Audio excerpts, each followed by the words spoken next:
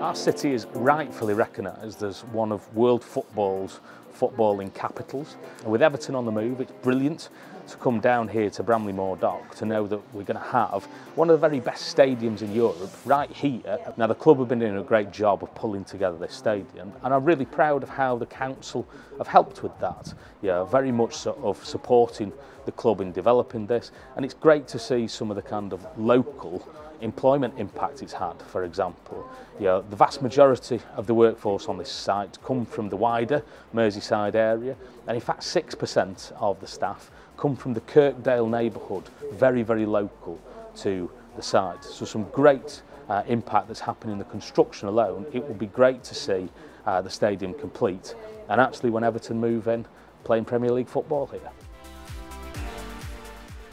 Hi, Colin Chong, Interim CEO, Everton Football Club, Stadium Development Director.